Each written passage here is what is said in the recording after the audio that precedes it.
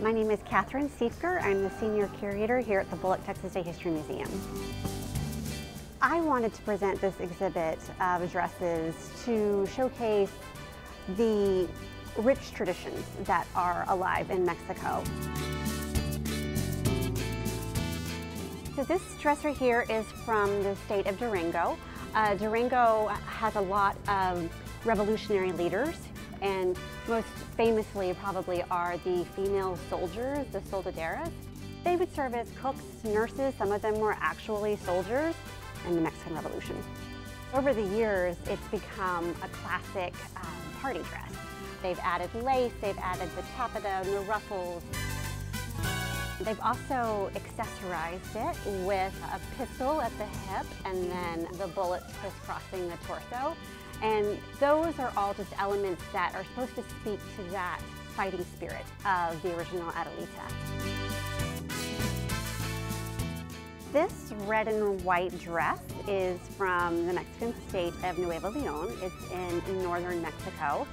In the 19th century, there was actually an influx into Mexico of German immigrants who were coming to serve as mining engineers. The ruffles are very reminiscent of that German culture, and then the dance that it would be used with has an accordion and a polka style. With the boots, you can kind of stomp out the rhythms of the polka. This dress is from Puebla, and you can see that it is a really heavy outfit. This is a really mountainous region, but despite the chill, the colors in the outfit with the flowers and all of the different animals that are represented is just so vibrant and lively.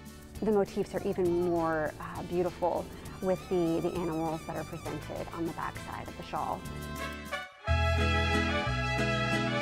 The indigenous group that would create this piece, they believed that animals had spiritual qualities, and that by weaving those animals into their textiles, they could kind of absorb a little bit of that power. These two wedding gowns, we have the indigenous tradition, which is this purple dress, and then we have the Spanish tradition, which is represented by the lace dress. With the indigenous piece from Oaxaca, the people and the scorpions and the geometric shapes, and all of those shapes have meanings.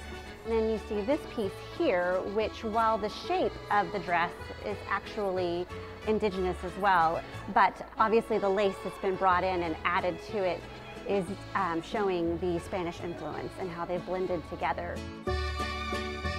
In this exhibit, the blending of the indigenous techniques, the Spanish and European elements, and the results really show you something that is uniquely Mexican.